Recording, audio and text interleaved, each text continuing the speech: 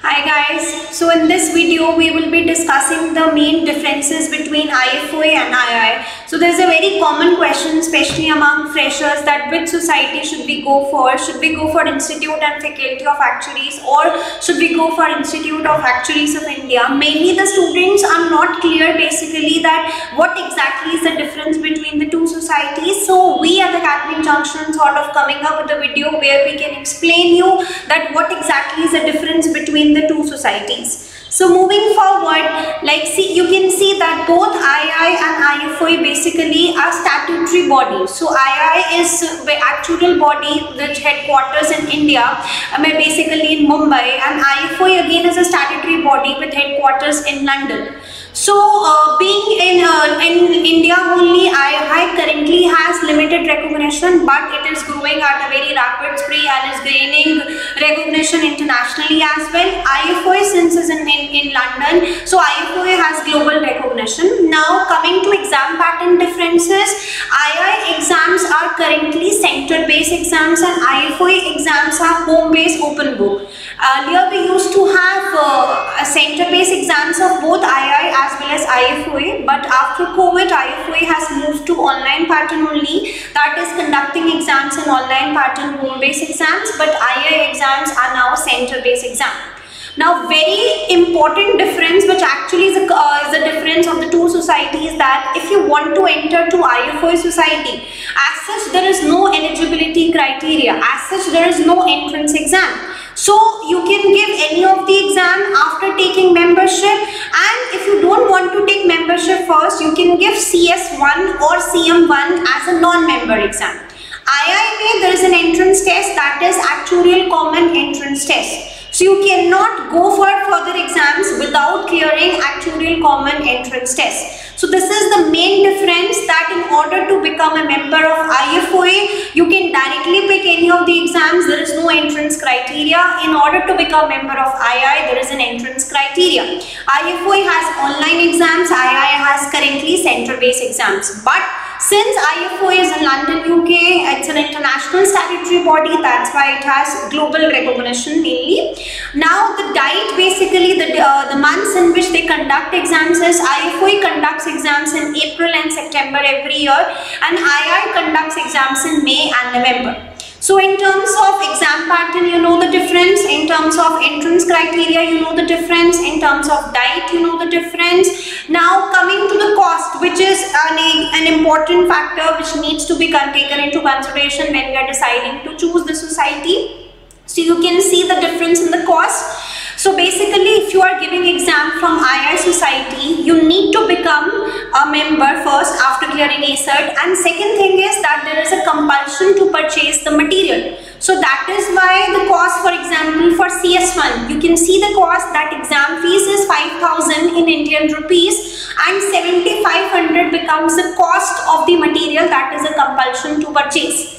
In IFOA, when we talk about cost, you can see that we have different rates depending on whether you are reduced rate eligible or not. So reduced rate eligibility is dependent on your income criteria. So if a particular student has around less than 7 lakhs income per annum, he or she is eligible for reduced rate criteria. So if you are falling under this reduced rate eligibility, your IFOA fees becomes £180 for CS1, CS2, CM1 or CM2, whichever paper you are planning. So £180 is roughly around 18,000 in Indian rupees. And if we compare to IAI exam fees, that is around 12,500.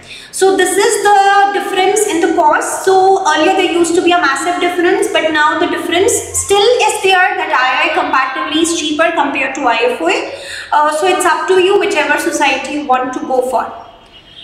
See the difference, this is for the SP subjects, like the exam fees is 6,000, the material is 11,000, roughly it becomes 17,000, and in IFOA if you are reduced rate criteria, that becomes 18,000, and if you don't fall under that reduced rate eligibility, the exam fees directly shoots up to £330. Now important thing is that as we talked about the entrance criteria, that in IAI, in order to enter, you need to give ACERT. So after clearing ACERT, you have to take their membership, which costs you around 4,000. And in IFOA, like you have two options कि अगर आप non member की तरह exam दोगे तो you can give इधर CS1 और CM1. In case you are giving exam as a member, then first you have to take their membership. So if we talk about membership, that costs us 135 pounds. So if I convert it into Indian rupees, that's around 14,000. So 14,000 is the one-time membership fees that we pay to IFOA in order to become a member of IFOA. 4,000 is the fees that we pay to IAI after clearing the ACET exam. Now coming to renewal fees, this is the one-time membership fees that we incur at the time of commencing our society examination. Now every year we have to renew our membership. So subscription rate is 2,000 for IAI students and it's 73 pounds for IFOA students. So 73 pounds is roughly around 7,500 rupees for IFOA students. So IFOA comparatively is expensive in terms of cost, but if you talk about exam pattern and if you talk about difficulty level of exam, so IFOA exams are a bit manageable given that they are online, but now IAI exams are center based, so it's slightly difficult. And if we talk about result criteria, earlier the sample size of IAI used to be very less, so like if there are only limited students who are giving exams from IAI and then only limited students pass, it's difficult to comment on results because IFOA, since it's an international body, so students from all over the world give exams, so that's why the number of students who give exams also is higher and the number of students who clear exams is also higher. But nowadays IAI also is gaining recognition in terms of global as well, plus in terms of improving the exam pattern as well. So IAI passing percentage is also improving. So these are two different statutory bodies which are recognized in almost all the companies. So it's up to you, whichever company or whichever society you want to go for. You need to understand that which society I need to choose. Now one important thing which is a common question nowadays among students is that do we get exemption from the other society if we clear exam from one of the societies? So earlier there used to be exemption. As you can see, IFOA states that if you joined before 2019, that means if you were a member of IFOA before 2019 and if you sat any exams from IAI till 31st December 2021, you will be eligible to gain exemption of that exam from IFOA. Similar is the case with IAI that subject-wise exemptions for examinations passed from IFOA are granted for all the examinations passed on or before 31st December 2021. That means if you were an old member and अभी आपके exams 2021 तक आपने जितने भी exams दिए थे, both the societies were giving recognition for that, but new members are not getting any recognition. So if you joined after 2019, you have to choose which society you have to go for, because for example if you clear one exam from IFOA, that will not be exempted as of now from IAI because mutual recognitions, mutual exemptions are not there.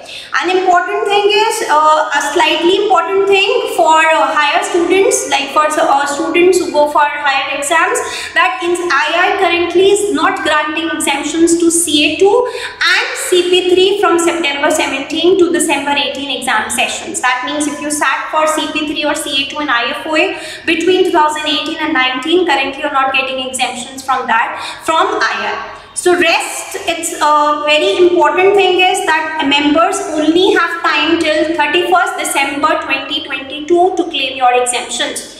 So अगर आपकी कोई भी exams different society से clear है और आपको दूसरी society में उस एग्जाम को एग्जाम करवाना है, make sure that you are doing that before 31st December 2022 because IFOA ने क्लियरली बोल दिया है that any application received after 31st December 2022 will not be accepted for exemption.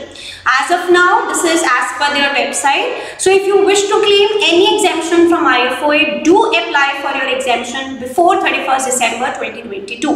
So in this short video, I have highlighted all the basic differences basically between IAI and IFOA. Still, in case you have any questions or any doubts relating to which society you should plan, make sure that you are reaching out to us on our mention number and our counselors will be detailing you for the same. So that's it for the day. Thank you.